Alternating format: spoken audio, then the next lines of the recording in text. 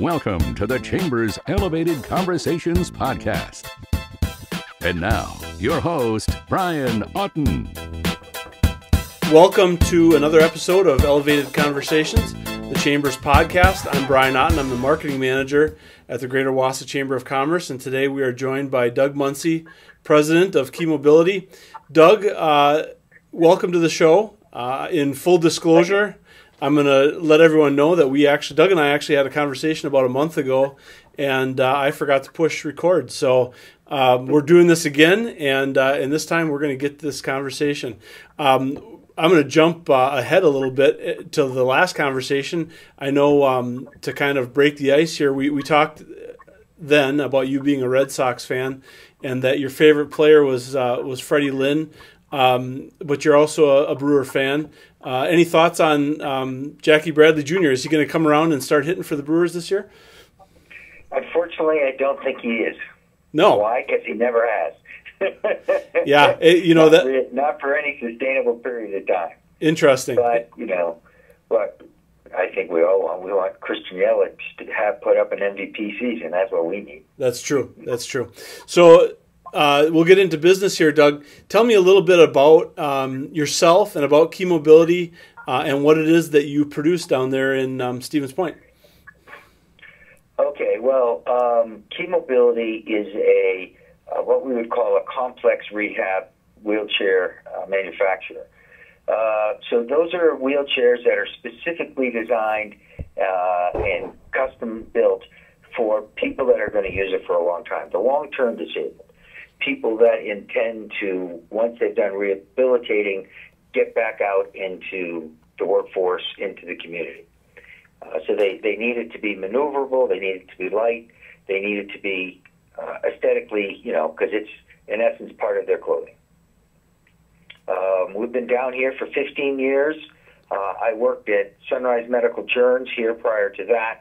And then they went through, I was an executive, and they went through some pretty serious changes. So, hey, we'll try something else. One of the sort of products that you developed and produced that really got a lot of attention last year was the Ethos wheelchair.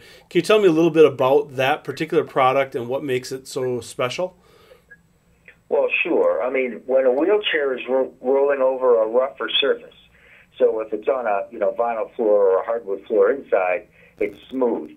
But when it's on pavement or most outside surfaces, you get vibration up through the chair. If you've ever used rollerblades on the asphalt, you could, after you've done that, even for a few minutes, your legs get the vibration and they start to get weak. For people driving in their car for 8 hours, they get out, you feel weak. Truck drivers on long-haul trucking have seats that isolate themselves from the road so they don't feel that vibration. And in essence, that's what we tried to do with the Ethos. The rider is isolated from the wheels of the chair so they don't feel, or at least greatly minimize, the vibrations that you get when you push along the road. Got it. Very, very significant to people's long-term health. Absolutely. And I know last year you were recognized with that product in the Coolest Thing Made in Wisconsin competition. On behalf of the Chamber, congratulations for how well you did in that competition. Well, thank you very much. And so I guess tell me, what's the last year been like for Key Mobility in terms of working through the pandemic? How has it impacted your business? Well, everything has slowed for everybody, right? I mean, people just aren't doing everything they did. People are canceling appointments. So sales are down, but we're managing through that. We did get a PPP loan, and we've kept our staff throughout the whole thing. And, now we've got, which people may have heard, that there's a lot of shipping issues from our suppliers to us, from raw materials to our suppliers, which are really putting a bit of a damper on the general manufacturing scope within the country. It makes it more of a challenge to work through, but they're not insurmountable. So we just have to do our best and stick to it. Sure. And speaking of challenges, I mean, the challenge that we hear from across our membership, along with, the supply chain issues that you just mentioned, are related to talent. And so tell me, what has Key Mobility done? I know you're a growing company down there in Stevens Point. Can you point to anything specific that you've done to really try to address that talent issue within your business?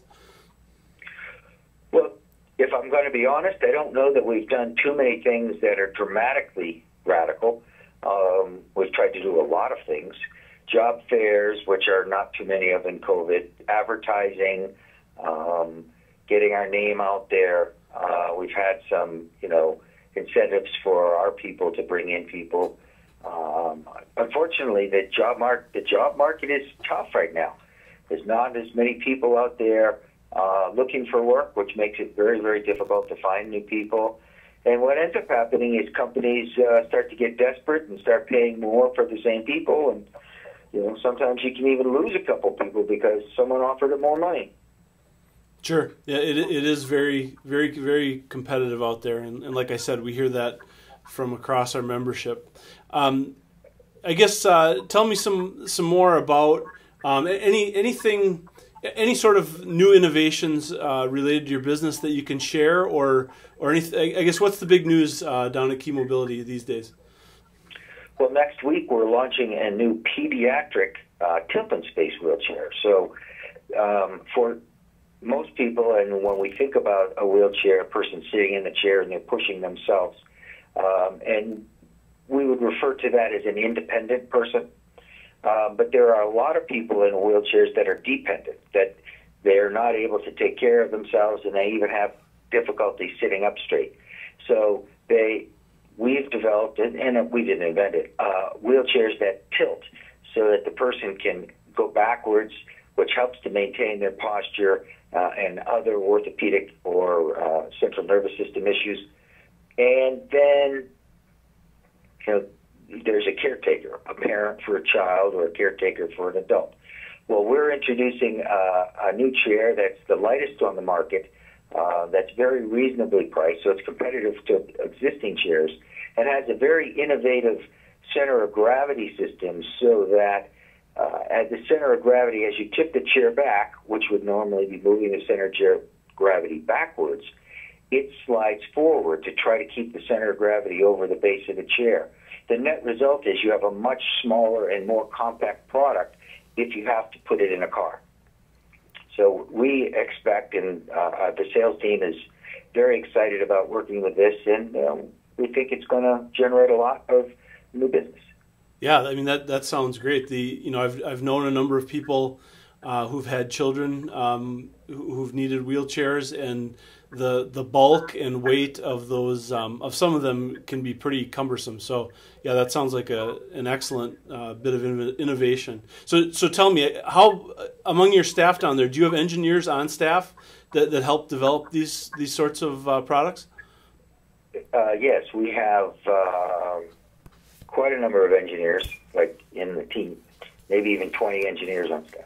Oh, okay. All right. I think we haven't talked yet about, I guess, what got you into this line of work. You talked a little bit about your history and the transition that you made. Anything else regarding that transition that really sort of attracted you to this field? Well, my wife was back 40 years ago.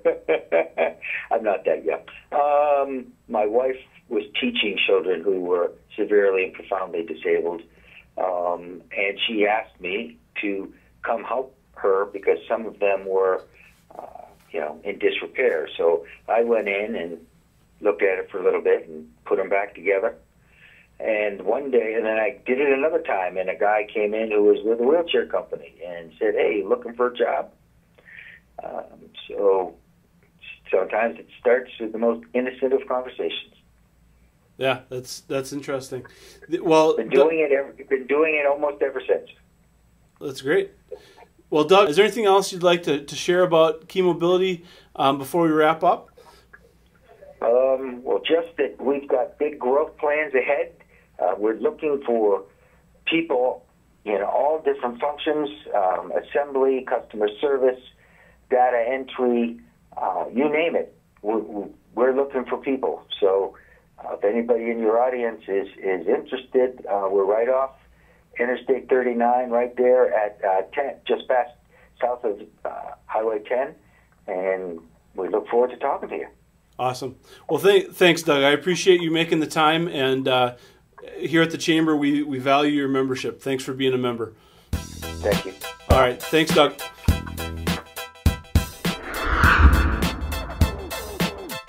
This podcast episode is a production of the Greater Wausau Chamber of Commerce.